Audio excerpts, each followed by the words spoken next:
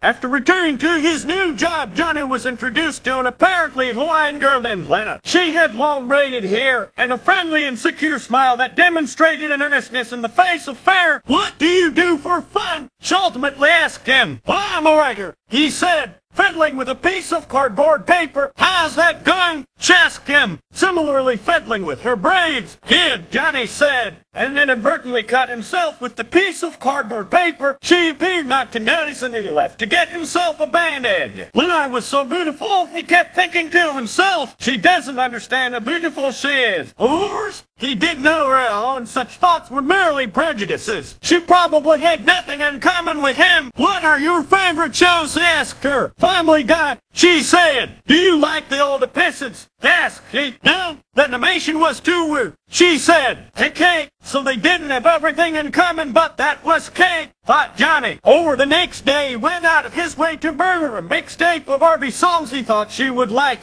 She embraced him upon receiving it, and he blushed. "They don't realize how awesome you are. I mean, you're so nice. Anyone would be grateful to have an employee like you."